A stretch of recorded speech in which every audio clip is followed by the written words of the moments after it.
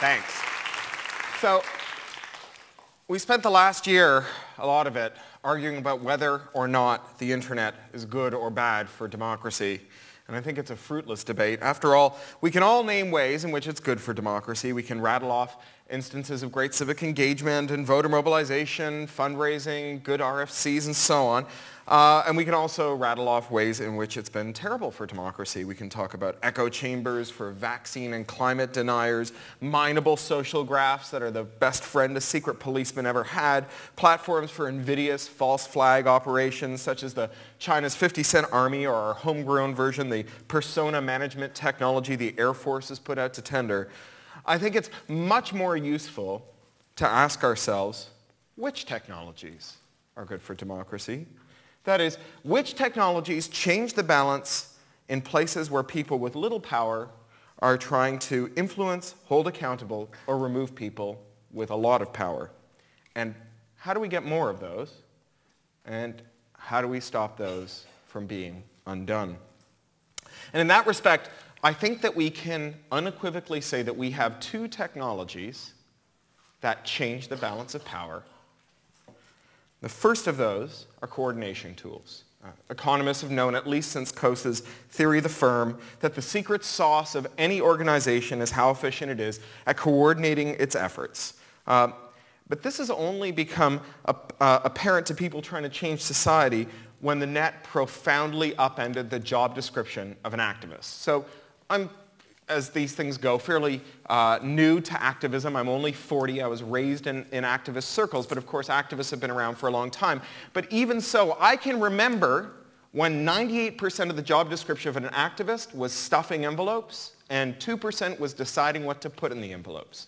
Right? It's almost inconceivable today to remember what it used to be like before we had the network. It's a little like, I once went spelunking through a bunch of old consumer products ads, and you get these ads for the Wash Day Marvel. Goodbye Wash Day, hello Wash Day Marvel, goodbye Blue Mondays. These were the advent of the washing machine. And what you realize as you flip through ad after ad after ad is that there was a time in living memory when half of our species spent something like 60% of their waking hours washing clothes. Right? We lose track of how incredibly revolutionary it is to take drudge work and automate it. And what it means in terms of the cognitive surplus, everybody have a drink, and what it means in terms of the labor surplus, of being able to do more. Coordination tools, after all, let us be superhuman. That is to say, there's only so much that one human being can do, but if we can coordinate with another human being, we can do more than one person can do. We can be superhuman. And so when you lower coordination costs, you radically change what people can do together, because you can remove the tithe that we all pay to Ronald Coase, and you can apply that labor that we used to squander on coordination to useful stuff. And we can make encyclopedias and operating systems and other things in the way that we used to think of as either being the domain of enormous, well-coordinated organizations or bizarre hive-like organizations. Encyclopedias like ants make hills. But it's important to consider more than whether or not a technology is working. It's in fact very, very important to ask yourself how well any given technology will fail. So a car with marvelous acceleration and terrible brakes is not a good car. And in fact, the better your acceleration is, the better your brakes have to be. Some of the best coordination tools we have the worst failure modes. So Facebook is a secret policeman's best friend. Which brings me to the second technology that I think we can say unequivocally changes the game from how it was before we had contemporary technology in terms of how we relate to power. And that, of course, is crypto. Strong cryptography we think of today as boring plumbing, just the stuff that lets your bank do its thing. But it's only very recently, very, very recently, that average people had the capacity to use cheap or free equipment to make and keep secrets that states couldn't access, that police couldn't access without rubber hoses, without actually extracting them from people rather than steaming them out of envelopes. So the combination of strong cryptography and design for privacy and active proxying and open network devices, phones and computers, hold out the promise of systems that enable coordination without exposing their users.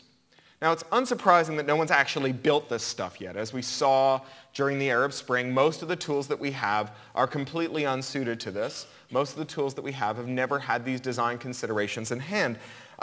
Although, of course, some cypherpunks decades ago were warning about the need for this sort of thing, average users, even those in repressive environments, didn't have a visceral appreciation of the risk that arose with their marvelous new coordination tools. And that's because, of course, they were activists who use technology and not technology activists. A technology activist is someone who's interested in how technology will upend the relationship between power. An activist who uses technology is someone who's got something she wants to do and finds a tool that suits her purposes. And I think that what we found in the last 6 months or a year is a hope that technology activists and activists who use technology will have more cause to speak to each other and do stuff together. The need for fit-for-purpose tools is now apparent to a much larger group than we've ever had. And now we may have enough activists who use technology to discipline the complexity that technology activists love so much. Although it's worth asking at this point whether or not we can really call coordination tools and secrecy tools democratic. After all, coordination tools and secrecy tools are available just as readily, if not more readily, to the people who are already powerful as they are to the people who have no power, who are trying to change the relationships in power. Powerful organizations, I would say, have always had the power to organize themselves. That's what it means to be a powerful organization, is that you've already solved your coordination problems. And so what you get when you add Facebook or the tools like Facebook that allow you to coordinate efforts together to people who are already in power is an incremental shift. Now you can run the state a little more efficiently. You can waste a little less energy on it. But that's not the case. That's not what happens for people who are trying to change things. For people who are trying to change things, it is not a change in degree, it's a change in kind. When you give those people the power to coordinate themselves, all of a sudden you change the nature of what their organizations are and what they can be, as opposed to simply making them slightly more efficient at what they've done all along. And likewise, when it comes to secrecy, WikiLeaks notwithstanding, the rich and powerful have always had the power to keep secrets to some extent, whereas the people who have no power have always been on the losing side of that game. Changing things so that the rich and the poor, the powerful and the powerless, have access to the same secrecy technology is massively game-changing for people who've never had power, and again, merely a change in degree for people who've always had power. Coordination tools won't solve all our problems, and crypto will always be vulnerable to spies, coercion, and so on. But nevertheless, these two technologies unambiguously benefit the powerless more than they benefit the powerful. And it must be said at this point that they also help bad people. They help people who want to do bad stuff, because by definition, as soon as you build a technology that allows the oppressed to resist authority, you also build a technology that allows criminals to resist authority, that allows people doing bad stuff to resist authority. And I would say that we will never build a technology that allows powerless people to take power that will not also allow criminals to get away with stuff. So how do we foster these technologies? Well, we have to start by limiting the harms that arise in respect of them. Stop efforts by copyright enforcers and law enforcement to build backdoors for covertly running programs or lawfully intercepting communications. It is no coincidence that in the last year, the major breaches we've had of secrecy have come out of lawful interception backdoors. So when Greece's parliament discovers that all of its phone communications have been wiretapped by parties unknown, we find out that the facility that have been used by those parties to wiretap those conversations are the lawful interception technologies that have been put in at the behest of American law enforcement agencies who want to know that every switch can be remotely accessed by law enforcement in order to find bad guys doing bad stuff.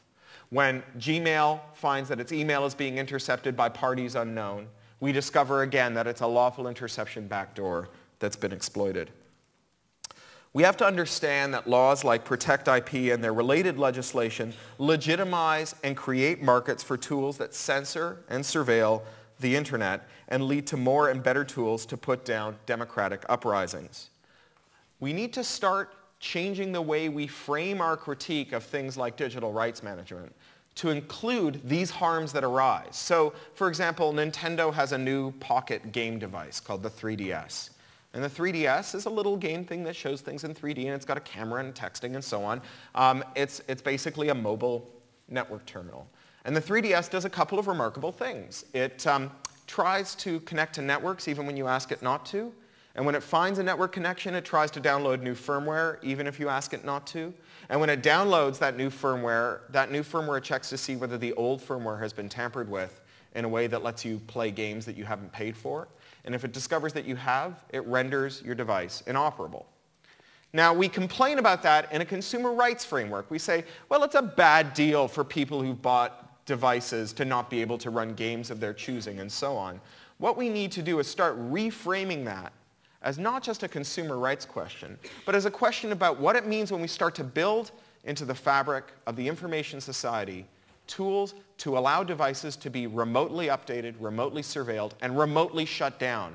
What it means for democratic uprisings when the devices in our pockets, in our hands, under our skin, in our bags are designed from the ground up to allow some person who has some legitimate need to understand what we're doing and stop it if we're doing the wrong thing, to sneak around behind our back, run code on our devices that we can't audit, run code on our devices that we can't even see, run processes that we object to, and stop processes that we're trying to run. Because that's not just a question about consumer rights. When you transpose that to contexts like an Arab Spring, when you transpose that to contexts like people in Croatia raiding government databases and publishing evidence of corruption, and when you start to imagine what happens when all the devices that make that possible have backdoors built into them to allow people who have the right incantation to oversee or interdict those technologies, then you start to see that the power of technology to change power relationships is contingent entirely on how forward we think about requests from copyright enforcers, from people worried about terrorists, from law enforcement and so on, to build our devices to make their jobs easier. Thank you. Technology isn't inherently democratizing, nor is it inherently authoritarian, but it can be put to the service of either goal. And until we start explicitly asking, what will this policy, business, or law do to technology's overall liberating capacity, we will continue to abet dictators at the expense of liberators. Thank you.